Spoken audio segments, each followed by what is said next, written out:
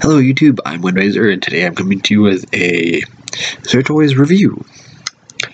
Today I'm going to be looking at the Happy Cubot Chameleon. Now, this is a knockoff that I ordered from Toys back in December of last year and got about 3 days ago. So, give you a close look at him. And yes, he is a knockoff. Because these wouldn't be here, they'd be somewhere else. So transferability, his tail does move, legs move in and out. He's got joints at both ankle and the knee, and his little hands here are on ball joints. So his head can look down, but that's mainly for transformation only. So go ahead and start that. What I'm gonna do is straighten his feet out, take the whole head, raise it up, just like that. And he can walk like this, but he looks really weird. Make sure these arms are out as far as they are. Come to the tail section and just pop it off. We'll use that later.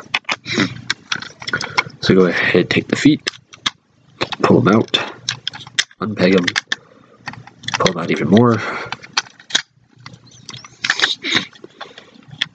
and his feet just kind of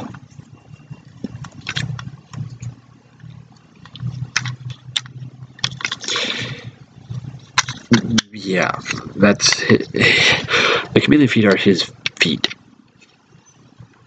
So I just kind of like do this.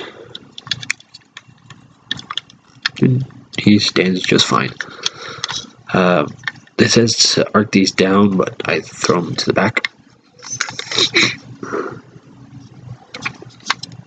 Take his eyes, lift them up, swing out the arms.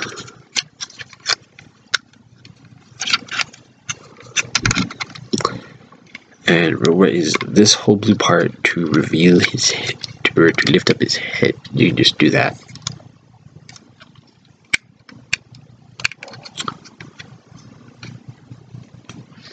And this will just attach on this peg, like so.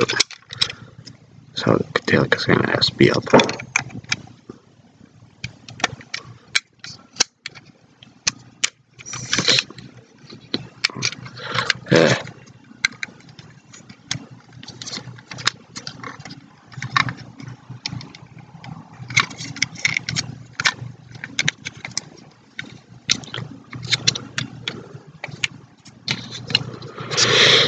Yeah, hold his head. So there he is in his robot mode.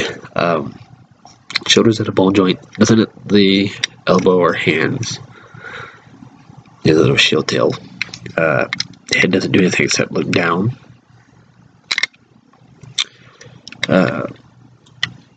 Legs are at a ball joint at the hip. Feet really don't do much, so he's limited on his posability. And no waist. The actual version of these things are highly posable. So, size comparison, here he is next to a Titan Return Scout class. So he comes up about right at his hip socket. So there you guys go. Not much to say on these guys. They're like a Korean kids show. You can find them on YouTube. That's where I first found out when I saw them on Toys. I looked them up on YouTube and see what they were. So, but yeah, he's a nice coloration of blues, green, orange, and yellow. The orange on his legs could use a second paint coat though. Like especially here, like very could use a second coat. But all in all, he's a good figure. I like his head. So there you guys go. There is Happy Cubot Chameleon. I'm Windrazor, and I'll catch you on the next review.